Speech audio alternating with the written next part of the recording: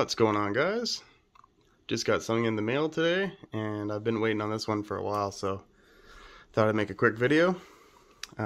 These are the stock center caps. So I've got the chrome version of this wheel. I know they have a matte 18-inch and also a 17-inch wheel. I think that came on the base model. Mine seems to be a mix between the premium and the sport, and it's got these. So I actually really like the stock wheel. I know most people who are building these things usually swap them out for something bigger. I, however, really like the stock wheels. But one thing that I've done, as you can tell in the car, is I've debadged just about everything. So I did the SEMA trunk liner. I did the traditional just debadge. I've got the SEMA grill. So basically this was the last thing on the outside of the car, at least, with any sort of badge.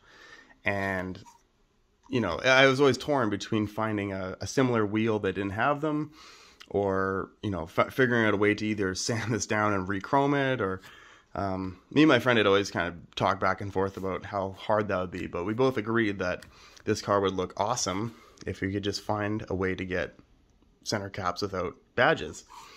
So anyways, fast forward to about 2 months ago, I'm actually in the middle of trying to repair these because I just kind of given up on finding a wheel that I wanted to use. So I was going to repair these, and these are really hard to repair, actually. They're either too tight or they're too loose and they rattle. This one's not so bad. The other ones have like 3 or 4 tabs missing, and I'm like making my own tabs. It's a nightmare. So I'm Googling to find replacements, and I come across these. So these are the Otis Inc. custom center caps, and they are exactly what I'm looking for. How awesome is that? So they are identical in shape. They do seem to be a little bit lighter than the other ones, but as far as the appearance, they are exactly what I'm looking for. So these are going to replace these guys, and it's going to really complete the look of the car, in my opinion. So these are around, don't quote me, I think it's around 170 US. I'll post the price up here, but I would have paid 3 times it because, like I said, I really like these wheels, and I think the only thing holding them back was this giant logo. So anyways, no explanation really required. Let's go slap them on the car and see what they look like.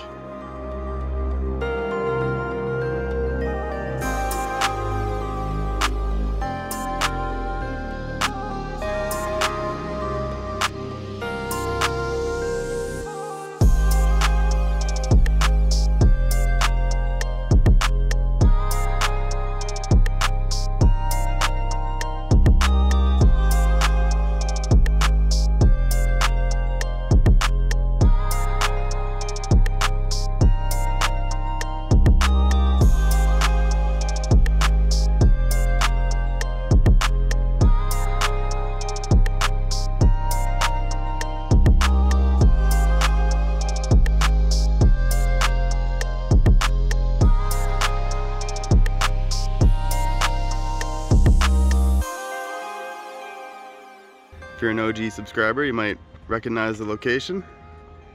This is the top of Queen E for those in Vancouver. But for the rest of you, this is where I filmed the first video. So one of you guys commented that I should do a summary video on everything I've done to the car.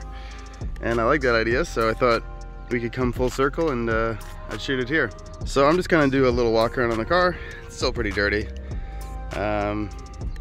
Just kind of go through all the aesthetic stuff that I've changed, which isn't much, and then we'll pop the hood and I'll go through what's been done to the car.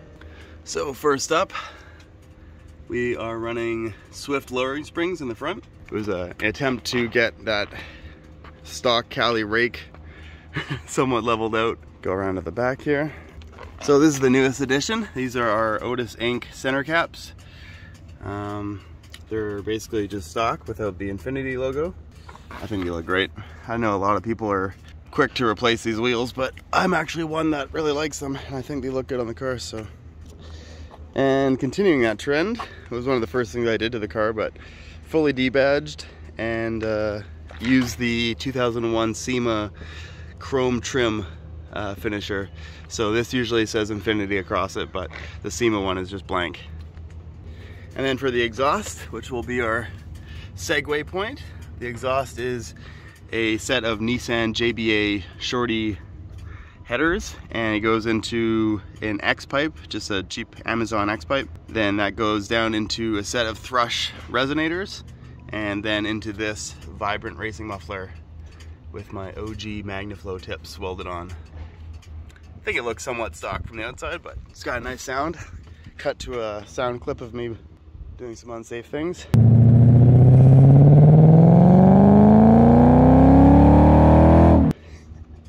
So one of the first things I did to this car was I bought this 01 SEMA grill, and I just taped off the good chrome and just gave it a rattle can paint job. It probably needs to be touched up, but it looks pretty good. Looks pretty good from about 6 feet away. So inside the car is pretty much stock. Other than our cheapo eBay floor mats, which I believe were originally for a GX60, we've got our Rock Auto dash cover from Dash Designs, and other than that, it's pretty much stock aesthetically. We did delete the CD player in exchange for the Grom audio, so I got the aux cord instead of CD player.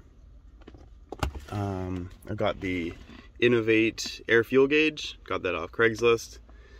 Tuck that up for extra sleeper stealthiness, right? And I believe that's pretty much it for interior mods. So let's pop the hood.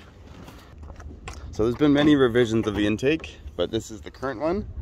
So it's a stock intake. It's got a K&N drop-in. It's completely gutted, so the whole airbox is just basically flat, almost paper thin at some points. And then I've actually taken a epoxy and poured it in, so it's really, really smooth. The idea was to mimic a GTR airbox, which is very similar in design. I've got the intake elbow replaced with a intercooler piping. I've got a breather, so the stock PCV has been deleted, and this is our breather. So it's got a one-way check valve so that this can only feed cold air into the crankcase, and then the PCV side flows into this catch can, and then this catch can goes all the way into the front into this 1997 Ford Cobra smog pump, and then finally into our racing Mountain Dew bottle. I've ported the throttle body. It's just very minor, just kind of smoothing out all the edges. Went ahead and made my own grounding kit. Yes, you can roast me for using red wire. I know it's not the prettiest thing, but I just added a 6-gauge wire to each side of the block, and then also one to the throttle body. Another thing that we're doing is we're also using the Audi R8 coil pack. So my friend makes a plug and play kit for them. We've got the Aeromotive fuel pressure gauge, so inevitably when we go forced induction or if we start spraying nitrous, this will be really crucial too. As far as performance stuff, I've added a shift kit. So it's got the TransLab shift correction kit. I also use a 2004 to 2005 M45 TCM. Got a whole video on that, but it basically updates the shifts, allows you to hold red line without upshifting, a few other goodies. I've got a rear end from a 2006 M45, so that changes the final ratio from 276 to 3357. So another thing I did to the intake was I deleted the resonators, and in their place I put this home HVAC vent that actually will plumb air into the airbox. So it's got a little bit of a ram air effect. It's pretty ghetto. It's one of the first things I ever did, but it works, so it stays on the car. We've got our cheapo eBay rain guards. So one of the goals that I had for this car was to be completely dry underneath. And currently both my power steering pump and rack and both valve covers are leaking pretty bad. So I've got most of the parts either on the way or at home. That will be the next step. We'll be getting this thing kind of reliable, dialed in. There is a couple issues with the steering. So when I did the headers on the driver's side, it is very close to the steering shaft. So what I'll most likely have to do is when I replace the rack, I will have to change to a polyurethane bushing, and that will eliminate a lot of the play and the flex in the actual rack, so that when I turn right, it won't rub at all. So that's gonna go in pretty soon. Just gotta get some measurements. I'll have a whole video on that, of course. So another thing I have to do is I have to take these wheels off and get them refinished, because as you can tell, there's a fair bit of oxidization, and while it's not nearly that bad on the inside, even the slightest amount of pitting on the bead will create a small leak, and both my rears leak pretty bad. So it takes about 3 days for them to get from 30 psi down to about 22, and that's right where the sensor goes off. So they won't go completely flat, but it is annoying to have to keep reinflating them every few days. So once the wheels are done, the valve covers, the power steering is all fixed, I'm just gonna drive this car as is, and I'm gonna enjoy it. I'm gonna take it on road trips until the next stage. And the next stage comes when I refresh the motor. When I refresh the motor, I'm gonna do all the seals and all the gaskets and all that stuff, but I'm also going to swap in VH45 pistons and rods. Now, I'm not the first one to come up with this idea. I actually saw it on Nico Club. The guy never actually went through with it, but he did do all the measurements, and as far as I can tell, this will totally work.